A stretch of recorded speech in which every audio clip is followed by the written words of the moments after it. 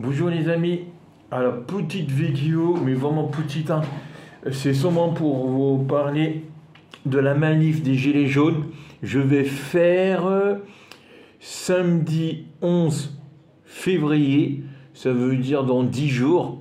Dans 10 jours, pas samedi demain, pas samedi après-demain, mais l'autre samedi, je vais aller manifester. Très grosse manif, la plus grosse manif des gilets jaunes de 2023. Il va avoir, moi je vais aller. Alors j'ai déjà fait sur ma ancienne vidéo, sur ma ancienne chaîne, donc ça j'avais avant, j'avais fait des manifs, beaucoup, hein. Et ma chaîne, là sur ma nouvelle chaîne, c'est plus des vidéos de foot.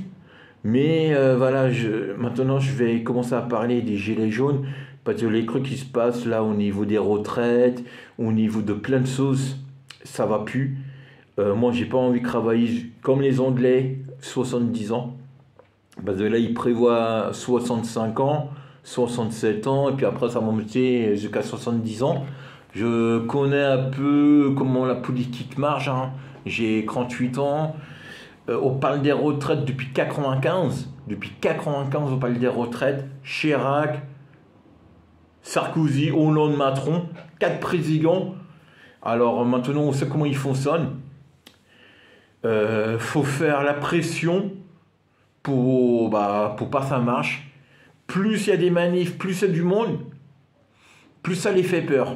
Déjà, on parle maintenant de mettre la retraite à 64 au lieu de 65. Et là, on voit, déjà, ça commence à marcher. Mais même 64 ans, c'est encore beaucoup, hein. Alors, on va continuer à avoir beaucoup de monde sur le terrain. Et puis, il n'y a pas seulement... Moi, je ne manifeste pas seulement au niveau retraite, hein. Donc, moi, ma retraite, c'est dans 25 ans. Je parle aussi de plein de choses. On doit manifester pour le coût de la vie. Ça peut être le courant, ça peut être l'eau, ça peut être le gaz, ça peut être les loyers, ça peut être... je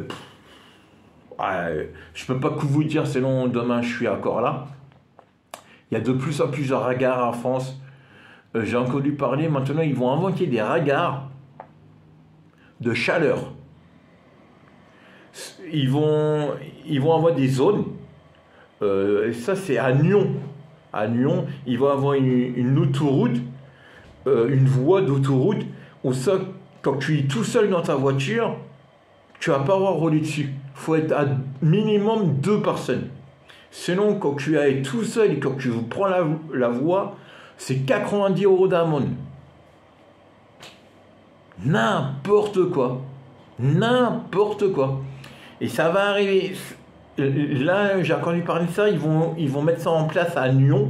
Après, ça va être à Marseille, ça va être à Paris, ça va être à Rennes, ça va être partout. On met des ragards de Queen, de n'importe quoi. Après, c'est qu'il y a la vitesse. Après, c'est qu'il y a les feux rouges. Maintenant, c'est des ragards de stop. Des radars de bruit sonore. Des ragards sonores. Des ragards de chaleur. Ils vont faire quoi? Faut arrêter. Bon. Ça 1,5 milliard d'euros à 2019. À 2019, 1,5 milliard d'euros. 1,5 milliard d'euros, c'est beaucoup, hein? À 2019, de ragards fixes. Je ne vous parle pas des policiers, ils vous donnent des amendes. Je vous parle seulement des ragards fixes. À 2019, on est à 2023. À l'époque, ça fait 3 ans, 1,5 milliard. J'ai bien vu regarder les chiffres là, de 2022. Je suis sûr que c'est 2 milliards d'euros. Ou même plus peut-être. Seulement de ragards fixes. Et quand je parle de ragards fixes, je vous parle de 2 ragards. Feu rouge et vitesse. Maintenant, quand on parle des ragards jumelles, la police il vous donne des amendes parce qu'il vous garez. Oh, bah alors c'est 4 milliards d'euros. On veut nous mettre la retraite à 65 ans. Mais on a de l'argent en France. Sauf l'argent, on la prend. et on la dépense pour la guerre. On la prend, on la dépense dans les voyages, ils font, la bouffe, ils mangent, Macron et ses ministres. Voilà, l'argent part dans le capital risque. Dans le capital risque. L'argent va dans la poche des riches. Les pauvres payent, tu roules à 55 au lieu de 50, tu vas te ramasser une amende. Il faut arrêter. Comment on faisait dans les années 90? Les gens roulaient à la même vitesse, roulaient même plus vite, ils ne se ramassaient pas d'amende. Et je pense pas qu'il y avait plus de morts ou plus de blessés ou plus d'accidents comme aujourd'hui. Ça a baissé. Non, ça n'a pas baissé. Ça a sûrement remonté le capital risque.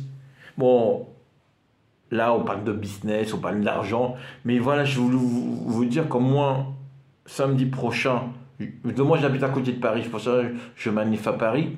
J'habite à 100 km de Paris. C'est pour ça. Paris, c'est la capitale. La capitale, c'est la maison de Macron.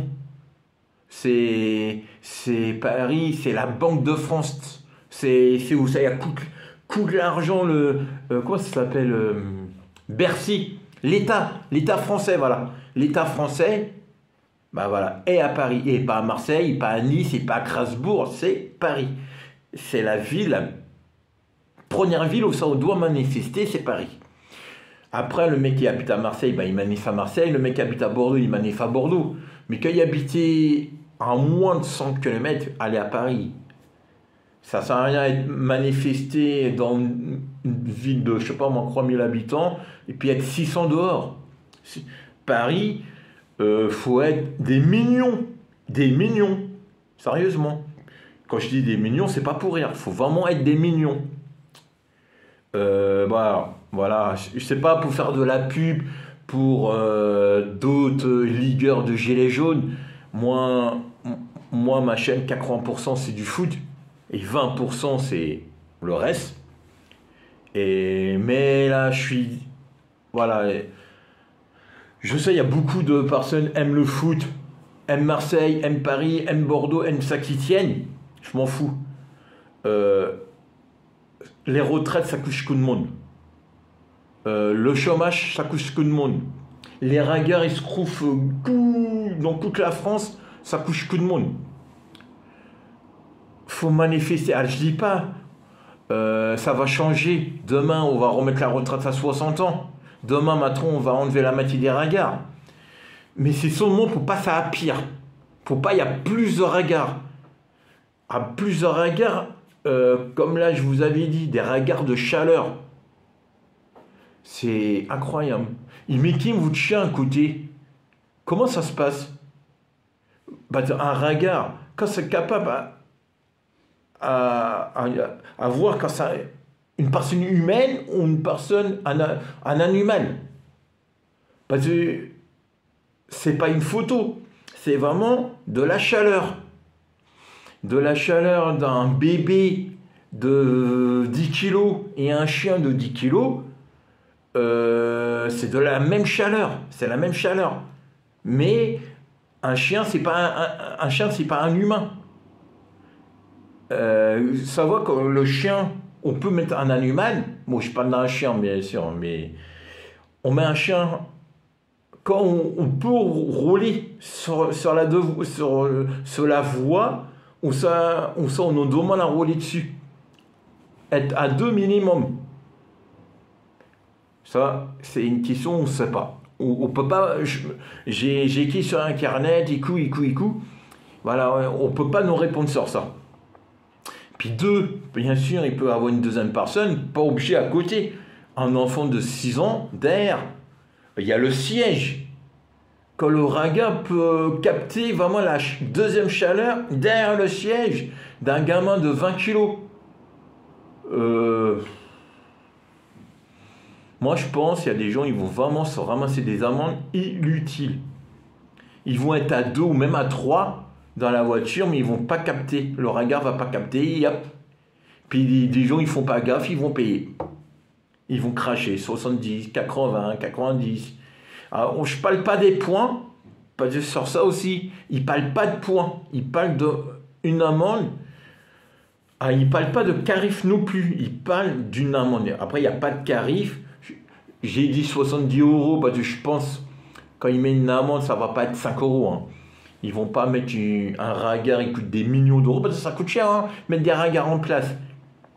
Et puis aussi, je sais pas quand il y avait remarqué en ville, hein, pas en campagne, en ville, les regards, les panneaux de regard, ils sont de plus en plus petits. Bientôt, ils vont faire des panneaux gros comme ça. Alors, des panneaux plus petits, des regards plus malins, des amendes plus chères. Pour un moment, faut arrêter. Hein. Faut pas nous prendre pour des pigeons. Faut pas prendre la race française, la race, parce que pour eux, hein, on est une race, hein, on n'est pas des humains. Hein. Voilà, faut comment ça m'énerve parce que moi j'ai une voiture, je me suis ramassé 3 amendes à 1 heure. Seulement parce que je dépassais sur un passage plicon de 50, l'arrière de ma voiture se dépassait de 50 cm. Un passage plicon, ça fait à peu près 3,50 m. Ma voiture ne dépassait même pas de 50 cm.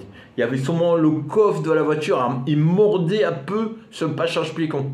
La roue, il est équivalent à la limite. Je me suis ramassé 3 amendes à 1 heure de 35 euros. Les gens pouvaient passer, hein. Même une dame à un fauteuil roulant ou une dame avec une poussette pouvait passer largement. Largement. Et à 1 heure, 3 amendes de 35 euros. Quand on me dit c'est pas pour faire du chiffre, comment on peut appeler ça? Comment on peut appeler ça quand on me dit c'est pas pour faire du chiffre? C'est pour faire quoi alors? Et ça, je vous parle de ça, les amis, je vous parle de ça de 97. De 2017. Je vous parle de ça de 2017, les 3 amendes là. De 2017. Aujourd'hui, on est à 2023. Il y a des voitures, ils roulent normalement, comme monsieur il m'a un coup de monde. Au-dessus des voitures, il y a des capteurs, ils tournent comme ça. Et un capteur par seconde, 1 seconde, il flash une voiture.